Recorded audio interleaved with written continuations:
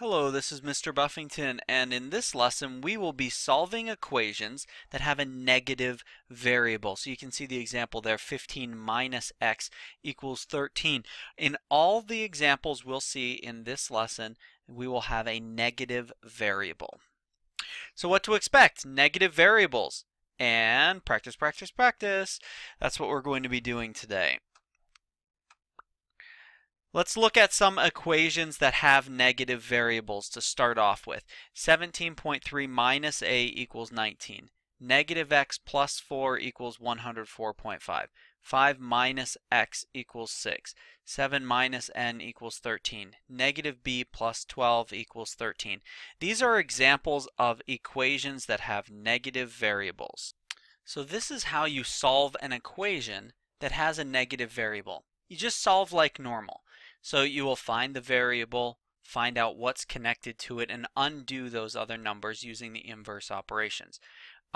After you solve like normal, then you will end up having a negative variable on one side of the equation and a solution on the other side.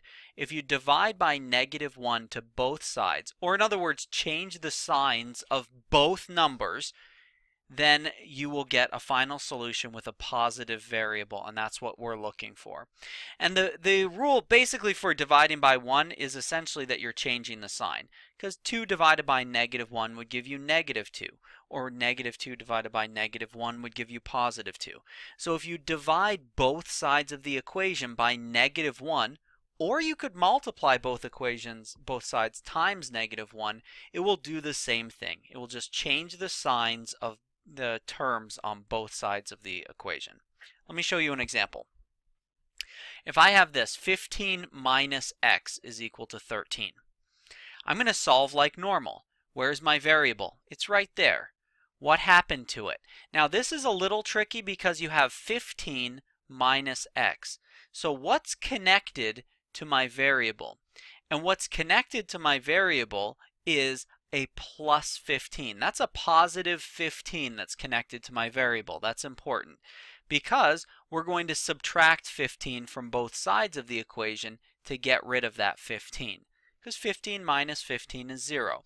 If we added another 15, we would have 30 over here, and that doesn't help us solve the equation.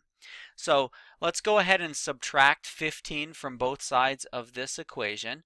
15 minus 15 is 0. Leaving us on the left side of the equation with negative x is equal to, and on the right side we have 13 minus 15, which is -2.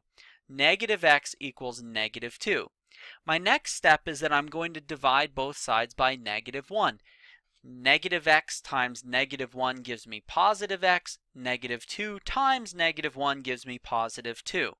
Look at that. Now we have a positive variable and a solution to our equation. X is equal to 2.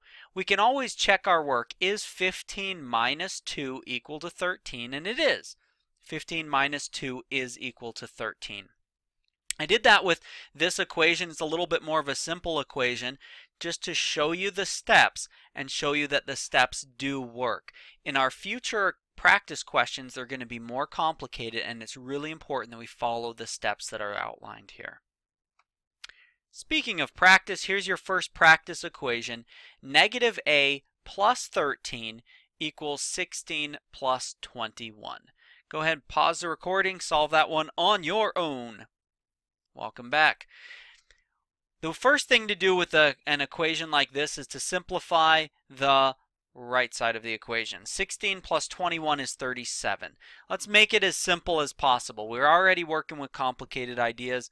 Let's not make it any worse. All right, now I look at my equation. Where's my variable? A, or in this case, -a, right? What happened to it, or what is connected to it? What's connected to it is plus 13. So I'm going to subtract 13 from both sides of this equation. 13 minus 13 gives me 0. So I'm left with -a on the left side of the equation. 37 minus 13 gives me 24. So now I have -a is equal to 24. I need to divide both sides by -1, and that changes the sign on both terms. -a becomes +a, positive 24 becomes negative 24. So if I turn around and go back to this question right here, and I put negative 24 in there, it would be negative 24, which gives me positive 24. 24 plus 13 indeed gives me 37. So you can see how that would work when we're checking. All right, some more. Go ahead, pause the recording, try this one with some decimals in there. All right, I start out by simplifying the right side of the equation. 2 plus 3.6 is 5.6. Now I'm going to find my variable. B is my variable.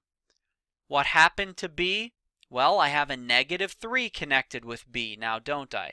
So if I have a negative 3 connected with B, I am going to add 3 to both sides of this equation. Adding 3 to both sides keeps it balanced.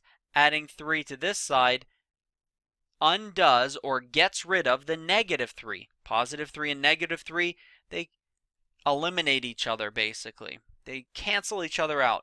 They leave me with negative b by itself on the left side of the equation. 5.6 plus 3 gives me 8.6. So negative b is equal to 8.6. I need to switch the sign on both of them. Divide both sides by negative 1, and that switches the signs on both the variable and the number. For one last one, I decided I'd put in pretty much all negative signs. Go ahead and try this one. If you can do this, you can do anything in life. Well, you can't fly. Unless you're a pilot. In that case, welcome. Alright, let's take a look at solving this. Where's my variable? Oh, wait. I'm going to simplify first. Negative 9 plus negative 3 gives me negative 12. I've simplified my equation a little bit. Now I have nothing but negative signs. Alright, so where's my variable? N is my variable. What is connected to n? Negative 4. So I'm going to add 4 to both sides of this equation. Negative 4 plus 4 gives me 0. So I'm left with just negative n on the left side of this equation. Negative 12 plus 4 gives me negative 8.